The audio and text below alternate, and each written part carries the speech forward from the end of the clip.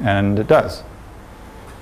So this is an example of a perfectly good use of a URL to resolve to all the information about that particular type specimen for a rodent that lives in Argentina that's in that collection. So as long as this URL continues to exist and give me this, it's a globally unique persistent identifier, and it's great. It does something useful.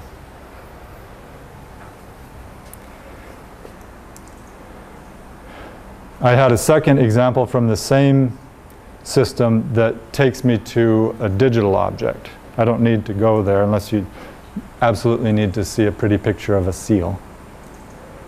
But it's the same idea, it does the same thing. So, just in the last slide, I was discussing how vulnerable a URL is. If I have a web server and I turn it off, my URL is no longer resolvable. A PURL, or Persistent Uniform Resource Locator, tries to make the guarantee of persistence a little bit better.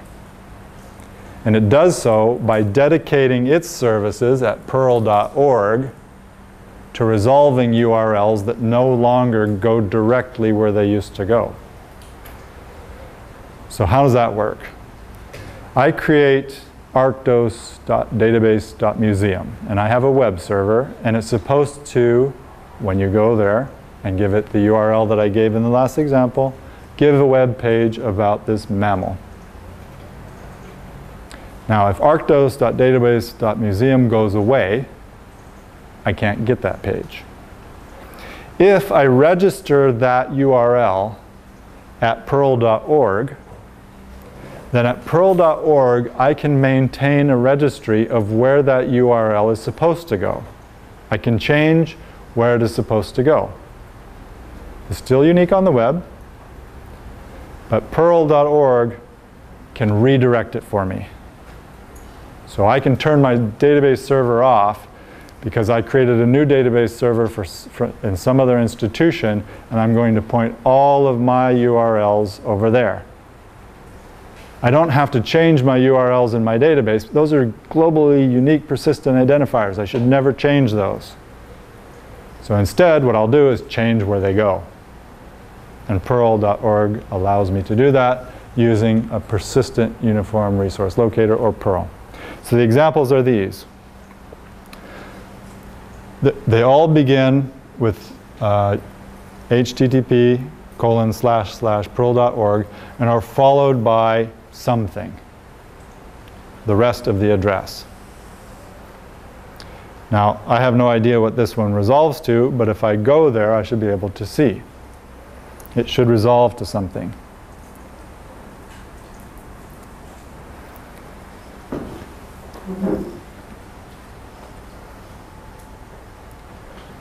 And it does. Now notice, okay, we have plenty of specimen information. That's interesting. It has gone to a web page. It has an occurrence ID, a global unique identifier looking like Darwin Core here, and that your occurrence ID is the one that I entered in the web browser. This whole string is exactly the same one. But if you look at what the web browser did, it's not the same. It's actually somewhere else on the web. It has gone through the GBIF Norway resolver to this location. That's where the thing actually is now, even though the original URL that I put in is that one. So I've been able to redirect. I can move my resources around and keep my identifiers intact. That's the beauty of the PURL system. Now, on this slide, there was another important thing. Okay, I'll go through them all. There's a uniqueness guarantee. It's probably resolvable on the web. If it was resolvable to begin with when you made it, and you keep it up to date when you change locations, then it is resolvable still. If you forget to change where to point the URL, then it's no longer resolvable. So you still have a responsibility.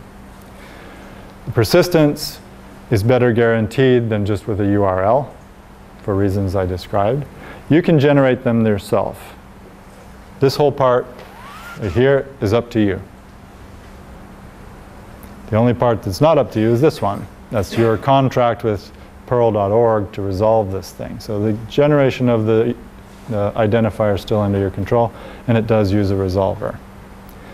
Now, if that part is under your control, then you have the freedom to construct URLs using any of the other identifier systems. And I think what I'll show you now is a clever way to use a combination to try to gain the advantages of several different systems. Okay, so in the very first slide I said that I had promised to tell you how do you create some of these things, and this one is easy. If you go to Google and put UUID generator in the search box and do a search, you'll find that there are innumerable tools. Every one of these, except that one, is a generator. If you go to that site and say, give me a UUID, or give me 1,000 UUIDs, it will do so. So you don't have to have software on your own machine to generate these. There is a way to do it from websites. And they're all using the same algorithms. It doesn't really matter which one you use. So if we are able to generate UUIDs, then there's really no excuse for us not to have global unique identifiers in our databases.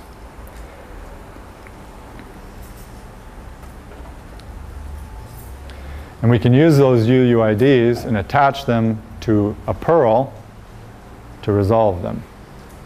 So we have a URL constructed with the UUID, and we get the good characteristics of both identifiers. So what we really want are globally unique, persistent, resolvable identifiers.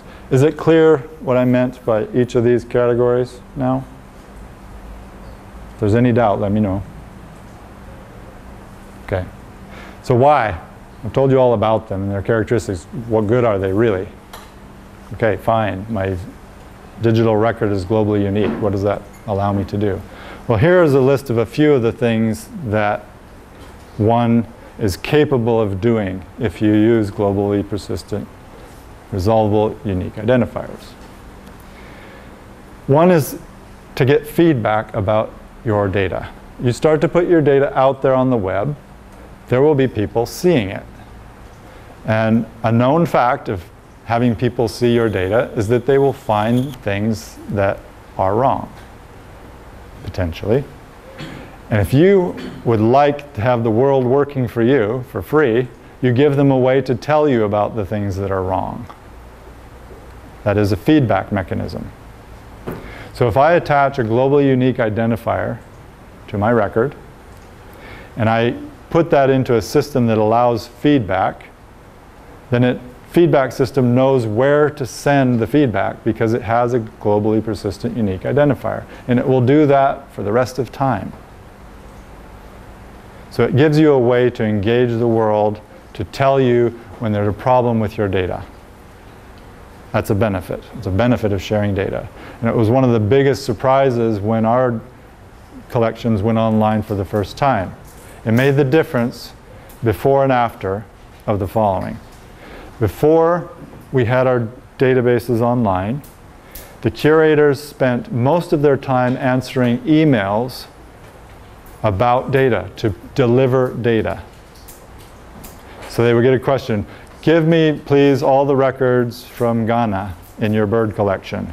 And they would go to their database and they would spend time doing the query, they would put the data together, and they would send it back to the user.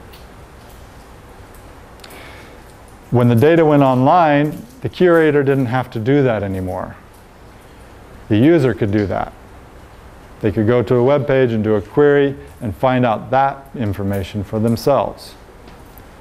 The impact of that was that instead of serving over a year's time something like 200,000 records to people asking for information, they started serving 19 million records in the first year.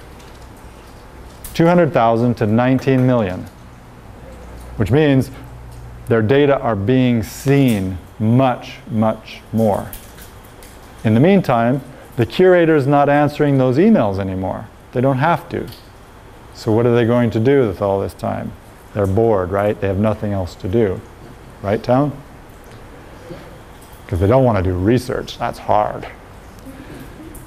Instead, what that allowed them to do, and what the impact was, all those people, all those 19 million views of their data records revealed the problems in their data, and those researchers wrote back to the curators and said, hey, wait a minute, this can't be right. That species doesn't occur there. So now the curator is getting information from experts around the world for free to improve their own data. So instead of spending all their time giving data, they're getting information to improve their data. So they've made a big impact on the work that they do. Their work is now being much more useful inside their own collection based on this engagement with feedback with the rest of the world. So it's definitely a benefit. Provenance has to do with knowing where the data came from. If we put our data out there in the world, a lot of the concern is, okay, now what use is my museum? All the data are out there, and the data are the important thing.